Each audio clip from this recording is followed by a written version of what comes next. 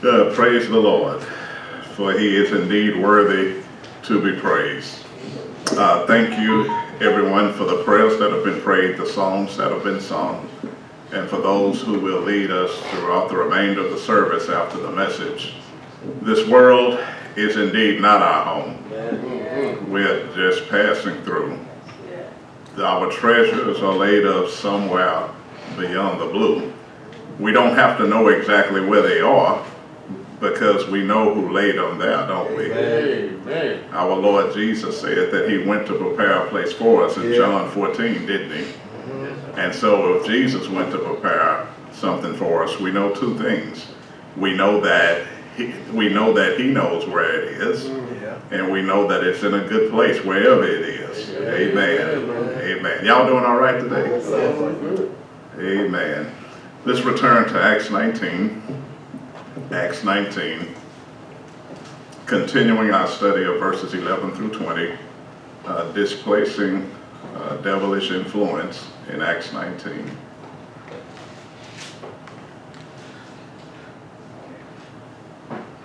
Acts 19. And I'm reading from the New King James. Acts 19, verses 11 through 20. Listen to what the Bible says. You have it, say amen. Amen. Now God worked unusual miracles by the hands of Paul, so that even handkerchiefs or aprons were brought from his body to the sick, and diseases left them, and the evil spirits went out of them. Then some of the itinerant Jewish exorcists took it upon themselves to call the name of the Lord Jesus over those who had evil spirits, saying, "We exorcise you by the Jesus whom Paul preaches." Also there were 7 sons of Sceva, a Jewish chief priest, who did so. And the evil spirit answered and said, "Jesus I know, Paul I know, but who are you?" Then the man in whom the evil spirit was leaped on them, overpowered them, and prevailed against them, so that they fled out of the house, naked and wounded. This became known both to all Jews and Greeks dwelling in Ephesus, and fear fell on them all, and the name of the Lord Jesus was magnified. Now, you know when people are scared, because they run to Jesus, don't they?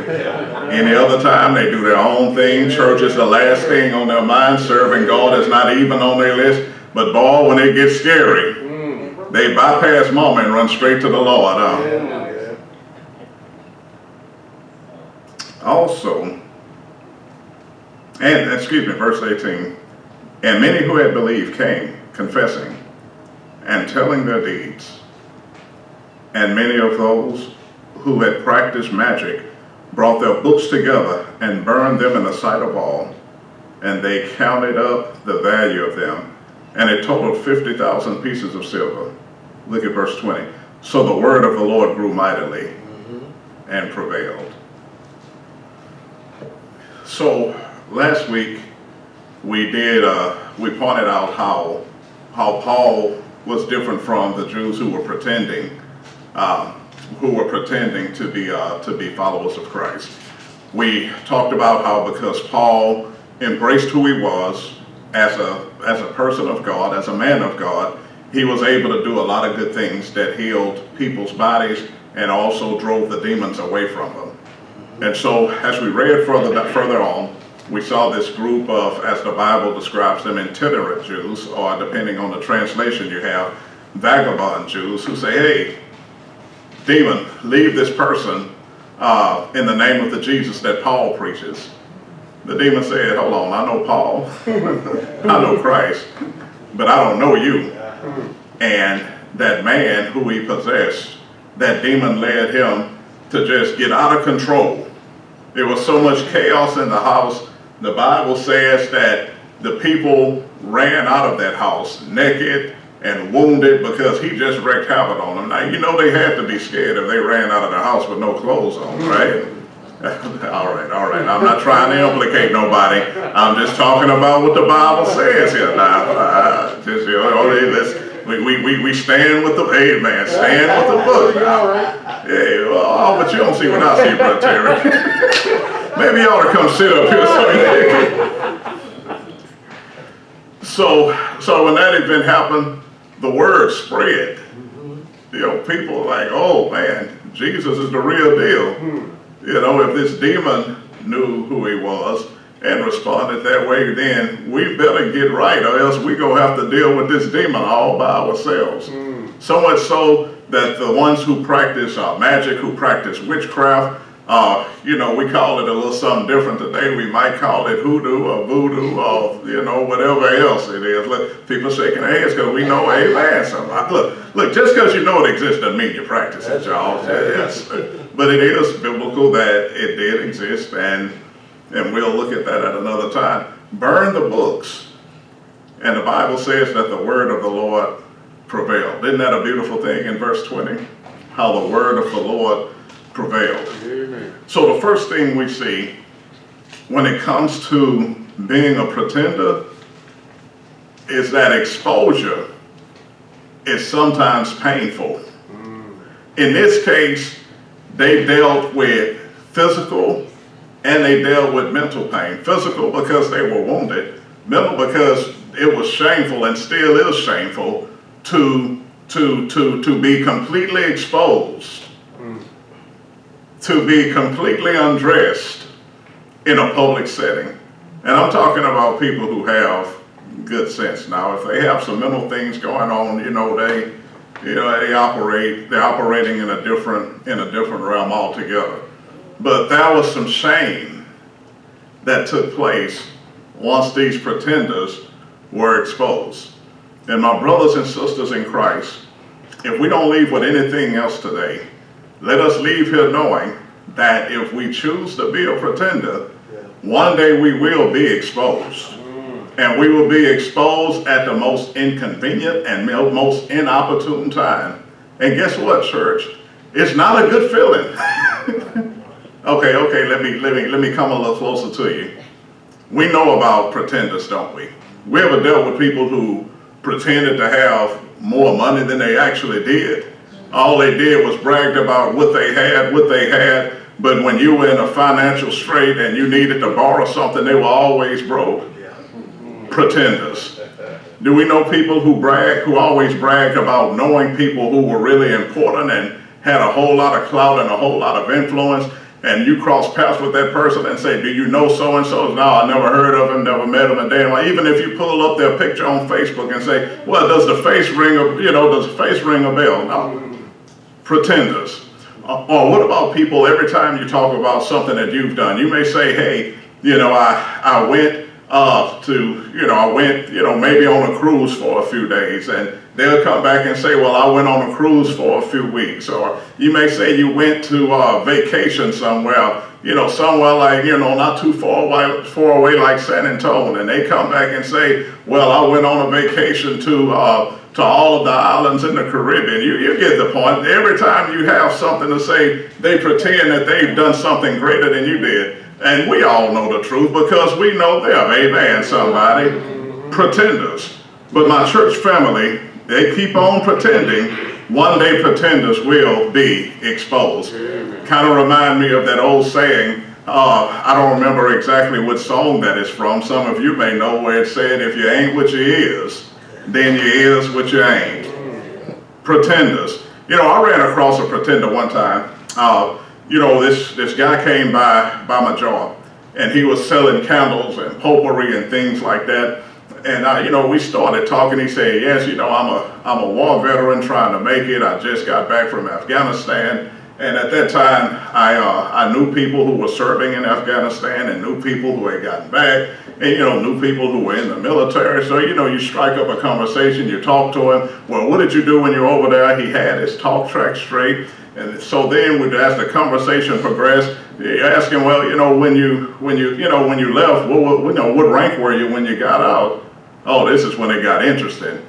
He said, well, I was a colonel when I got out. Oh, okay, you were a colonel when you got out. So where'd you go to school at? Oh, I went to Princeton. Oh, so you went to Princeton and you were a colonel when you got out. And I didn't say this to him, but you're selling potpourri and candles. All right, okay. But the guy looked to be about my age, and at that time, I was in my early 30s. Y'all know this really getting interesting, right? So I asked him, I said, well, how old are you, man? And by that time, he knew that he had gone at the end of his rope. So he just politely stood still for about 30 seconds and couldn't come up with an answer fast enough. So he just politely walked away. Yeah. Why? Because as a pretender, he had been exposed. And my brothers and sisters in Christ, one thing that we will see is that when a person is exposed, when we are exposed, it hurts. Our pride is hurt. However, the irony is, in order to protect our pride, instead of just turning that fake stuff loose, we hold on to it and try to ride it on out. Don't we know we save ourselves a lot of pain as soon as we just repent and let it go and embrace who we are? Don't we know that we can just get on with our lives a lot easier and a lot faster if we just accept things as they are instead of pretending? The word that we used last week when we talked about pretenders was hypocrite, right? How a Christian would pretend, when a Christian pretends to be someone that they are not. They are following the model of these vagabond Jews or these itinerant Jews because they were pretending to be something that they were not. And so my church family, we see that this demon-possessed man, he wounded them, he hurt them, and they ran out of the house, and their shame was known publicly. And here's the question that I have, though. You know, it's often been said, you can fool some of the people some of the time, but we can't fool all the people all the time. But I want to go a step further with that. We cannot fool God anytime.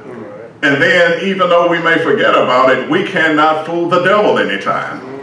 He's the master of deception. That's who he is. That's how he operates. Let me get a little closer to you. You ever notice when you're dealing with a senior citizen, they can ask you about 3 questions and have a summary of your whole life and your character. Well, the devil's been around longer than the senior citizens have. The devil is a supernatural being, which means that they have an ability that the natural man or the natural woman does not. And so, brothers and sisters, while we're out here pretending, while we're out here allowing the devil to influence us to deceive people, just be mindful that we're going up against something that's greater than us, and we will lose in the end. Amen, brother. Let me give you some examples of people who dibbled and dabbled with the devil and end up losing. We can go all the way to our first family in the Garden of Eden. The devil came to them. He pretended to be on their side. He came to them and said, you know, I care about you more than God does. You know, he's holding something back from you, but I want to give you something that he hasn't given you before. And then in a matter of time, Adam and Eve, they fell for that lie, that deceptive lie, and ended up losing. And when we get to the root of the motive, why we choose to pretend and why we choose to get involved in sin, it's because we believe that same satanic sermon that he preached to Eve in the garden. What is that satanic sermon? It's very short. It's called, "You shall not surely die." Because the consequences of sin are spelled out in the Word of God. However, when we choose to live and embrace a sinful lifestyle, internally we're saying that nothing's going to happen to us. We will not surely die. But let me give you some more examples of people who got tripped up. What about Samson? You know, Samson, his course had been charted as a Nazarite. He had a certain set of rules to follow. Yeah. However, he got linked up with someone who pretended to care about him.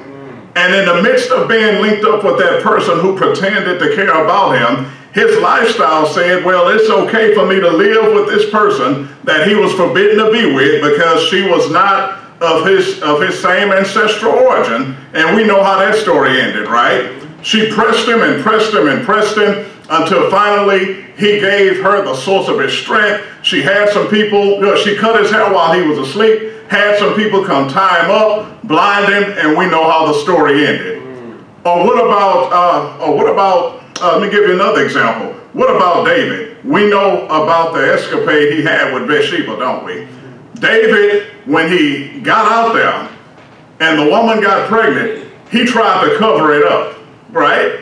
The cover up is an attempt to pretend that something that is real doesn't exist. That's what a cover-up is. Am I making sense this morning? Because some of you are sure looking at me strange. How did David try to cover it up? Well, when he found out that Bathsheba was pregnant, he said, oh, let me have Uriah. Let me pull Uriah off this battlefield. Man, go home and lay with your wife. Now, that right there lets you know something is bad. If you're telling me to go home and lay with my wife, that ain't none of your business in the first place, right?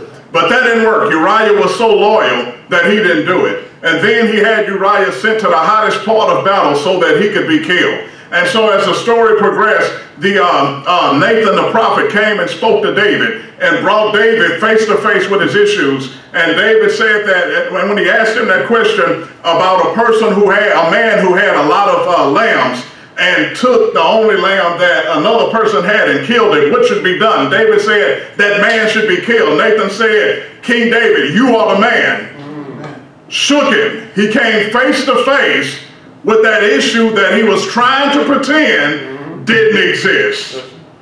But then as the story progressed, that child was born and God took that child. But here's the thing. David lost the child. But in losing that child, he felt a sense of freedom. Why is that? Because he didn't have to work to cover up what he had done anymore. Lost a child. That's painful. But David had a peace of mind because he knew that he was good with God at that point. Brothers and sisters, make the decision today to be good with God so it won't cost you more than you're ready to spend. Another thing that we know about God is when it comes to pretenders, we see that God has a track record of making sure that pretenders are exposed. Let me share something else with you. An example, and please go with me if you will to Nahum chapter 3 verse 5. Just stay with me. I'm headed somewhere momentarily. Nahum chapter 3 verse number 5. The Bible says, behold, I am against you, says the Lord of hosts. Listen to this. I will lift your skirts over your face. I will show the nations your nakedness and the kingdoms your shame. When we talk about God, we say things about him such as he's in the loving business. He's in the blessing business. But I want to let you in on something if we don't know it yet. He's also in the shaming business. And if we are pretending, if we're allowing ourselves to be misled by devilish influence so that we start to pretend to be someone who we aren't, guess what? He will shame us. We also remember about some other pretenders, Ananias and Sapphira. Please turn to Acts chapter 5, verse 9 and 11. 9 through 11, excuse me. Acts chapter 5, verses 9 through 11. Listen to what the Bible says. Then Peter said to her, referring to Sapphira, then Peter said to her, how is it that you have agreed together to test the Holy Spirit of the Lord? Look at the feet of those who have buried your husband at the door, and they will carry you out. To get a running start, they had sold some property and said that they had given all of the proceeds to help other members of the body. But they had not given all of the proceeds. They didn't have a reason to lie. All they had to do was give what they had given and admit to it. But no, they wanted to pretend that they had done more than they actually had done. So the husband came in, he got caught in a lie and died. The wife came in, and Peter speaks to her and says, hey, look, the feet of those who have buried your husband are at the door, and they will carry you out. Then immediately she fell down at his feet and breathed her last. And the young man came in, found her dead, and carrying her out, buried her by her husband. Pretending. The Lord exposed it. It caused some people their pride. It cost David a son But in this instance, it cost a married couple their lives. You can make the argument and say, well, at least they were in agreement. Well, they were in agreement, but the key is, being in agreement with each other doesn't mean anything if both of you are not in agreement with God. So when we see that, when we see how God exposes people, let's go back to our passage in Acts chapter 19, verse number 17. This became known both to all Jews and Greeks dwelling in Ephesus, and fear fell on them all, and the name of the Lord Jesus was what? It was magnified, right? Many who had believed came confessing and telling their deeds. They weren't holding anything back. Also, many who had the books, they burned the books. Now look at this. The news spread. People became afraid. Folks came and just said what they did out in the open. Wasn't even worried about, onlookers or what people may say about them or how they would be viewed in the eyes of others. They just wanted to get that thing right with God. And the desire to please God was so strong that they took their books and they burned them. Now I want to make an application about this book burning. They use, in the text here, it says that they used those books to practice magic or witchcraft, if you will. But when we look at another thing that books were used for, books are also used to convey information. Books are a form of media. They loved God so much that they took something that was as valuable as books and destroyed them. And my brothers and sisters in Christ, when we look at information and the access that we have to it, guess what? It is a vehicle that our adversary, the devil, uses to get in our minds and influence us to pretend. Books can contain bad information. Songs can contain bad information. Websites, whatever, bad information. Movies, television shows, bad information. And when we look at the things that permeate our society today, we see a consistent recurring of ungodly themes. We can't turn on the television anymore without seeing homosexuality being promoted, adultery being promoted, fornication being promoted, reckless living being promoted. Get a mentality that says I'm entitled to have whatever I want to have without working for it. The celebration of ignorance, arrogance, and discrimination. None of those things are of God. But if those messages are constantly being spoken out there over and over again, if we don't have His word in us, guess what's going to eventually happen? We will be swayed. We will become influenced. And guess what? We will start to pretend as if we have no relationship with God and perpetrate the behaviors that are being spoken into our minds. Amen. That's why it is important for us today, brothers and sisters, to make the decision that if we're going to be with God, we are going to be for Him 100%. If we're not going to be for Him, then we put our souls in jeopardy when we make that decision. There's no middle ground. I know when we listen to things and participate in activities and have access to information, there are so many things that are socially acceptable that your social level of awareness may be called into question if you have a problem with that stuff. Well, you know what? We're not the ones with the problem. People who think that stuff is all right are the ones with the problem.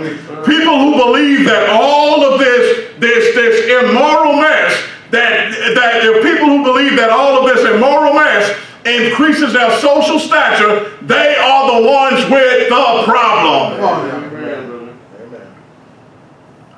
I think about David in the 51st division of Psalm when he said, "Create in me a clean heart." When you look at the backdrop, the implication of the dirtiness that was in his heart, when you go back and you research that concept about a dirty heart as it's approached in Psalm 51, it comes from the same word that we get sepsis or septic tank from. We know it's in that stuff that smells bad. And so the question becomes, what type of aroma do we want associated with our names, associated with our lives? Do we want what we offer to smell sweet to God? Or do we want to indulge in things, amen? Do we want to swim around the septic tank and get out of it smelling just like it? That's the choice that we got to make. That's the challenge that's at hand. There are people who are smelling like stuff. Stuff. Smelling like that stuff. And wearing it as a badge of honor because they surround themselves by people that smell like stuff. But as a child of God, they can have all of that mess that they want to. As a child of God, I'm going to stay in we need to stay in a position where we have access to ongoing cleansing and ongoing forgiveness so that we can have the aroma that God not only desires, but that he has set us apart to emit. He didn't send his son Jesus to die on the cross so we could smell like that stuff he washed away. He didn't send Jesus to die on the cross so that we can keep walking in mess, walking in shame. Amen, somebody. He didn't send Jesus to die on the cross so that we can have a spiritual odor that repulses people and push them away. He sent Jesus to die on the cross so that our sins would be forgiven and that we would emit the same aroma that is associated with his cleansing, his cleanliness, and his sanctification. Earlier in Sunday school, Brother Matthews was talking about being sanctified. Being sanctified is a good thing. That means that I've been torn apart from the mess and I've been put in a place that's sacred and I'm earmarked to be used by God for his specific purpose. When God made us, when he recreated us according to 2 Corinthians 5:17, he didn't recreate us in the image of mess. Instead, he recreated us into his image so that everywhere that we go, people would see him working in us. And they would be able to smell the goodness from our lives. You know, some names have a bad stench on them. But church family, we who are Christians who've named the name of Christ, we've decided that we don't want to be in that mess anymore. And we're going to stay in our role so that we can emit the same aroma, amen, somebody, that we receive from our God up on high. These vices, after they were destroyed, the Bible says in verse number 20, the word of the Lord grew mightily. The name of Jesus had been magnified and the word of the Lord grew mightily. There's just something powerful about the name of Jesus. When we look at Acts chapter 2 verse 38, Peter says that if we want all of that stuff washed away, that we got to get baptized in the name of Jesus for the remission or the removal of that sin. Sin is that stuff. What makes it possible for that stuff to get washed away? The name of Jesus does. The name of Jesus, there's power in it. In Acts chapter 3 verse number 6, the Bible says that there was a lame man laying on Solomon's porch. The man couldn't walk. But when Peter reached out and lifted him up, he said, in the name of Jesus you are healed. And the man stood up. He not only walked, but he went inside the temple and was leaping. Why was he leaping? Because his condition had been changed. And church family, we got a reason to leap and rejoice today. Because at one time we had been crippled by that old nasty stuff. But we came in contact with the Lord. He strengthened our legs and we're able to not only stand up, but we're able to walk and leap. Amen, somebody. There's power in the name of Jesus. The Apostle Paul writes in Philippians chapter 2, verse 9 through 11, wherefore God also has highly exalted him and has given him a name which is above every name, that at the name of Jesus every knee should bow, of things in heaven and things in earth and things under the earth. And it doesn't stop there. Look at verse number number 11, and that every tongue should confess that Jesus Christ is Lord to the glory of God the Father. Notice that he's given him a name that is more powerful than every name. So that at the name of Jesus, every knee will bow, every tongue will confess, every means every. Whether you're a person who's broke, busted, and disgusted, or somebody who's living in the ivory tower, regardless of where you are in your life, everybody will bow at the name of Jesus. And because of what he did on Calvary, we're able to have the connection to that power contained in his name. And amen, somebody. There's no exclusions regardless of where we are on the socioeconomic spectrum. Even for those of us who said yes to Christ, that power isn't gone. See, a lot of times we put so much emphasis on baptism that we give the impression that after baptism the power leaves. Oh, no, no, no, no, no. As long as we stay with him and continue to grow, amen, somebody, we become more and more empowered, amen, as a chosen vessel for him. It doesn't stop. Baptism, yes, that's a celebratory experience.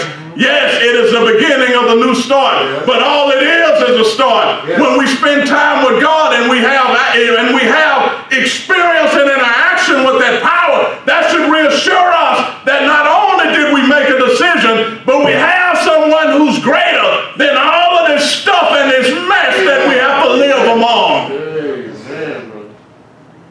The Bible says, he gives us some directions in Colossians 3:17. He says, whatever you do in word or deed, do all in the name of the Lord. Yes, sir. In order to do all in the name of the Lord, that suggests that we've submitted to his authority. That means that we have decided to be united with him and added to his body. Since we have submitted to his authority, that positions us such that we can do all in his name. That verse was written to and for Christians. But I'm going to give you another one that was written to and for Christians. That good old Sunday school verse, that Philippians 4:13, I can do all things through Christ who strengthens me. I can't just do and stop there. But the more that I do, the stronger that I become. I don't just stop at saying, yes, I am a Christian, and just park it right there. We keep on living. Why is that? Because the more we live for him, the more he empowers us, the stronger that we become. Now, is there anybody in here who can't use a little extra strength? Is there anybody who's watching us on Facebook Live who can't benefit from being strengthened by the Lord? Is there anyone here who has such a false view of themselves that you think you don't need a little help or a little pick-me-up sometime? Is there anyone who's so intelligent and so intellectually sound that you don't believe you need guidance to navigate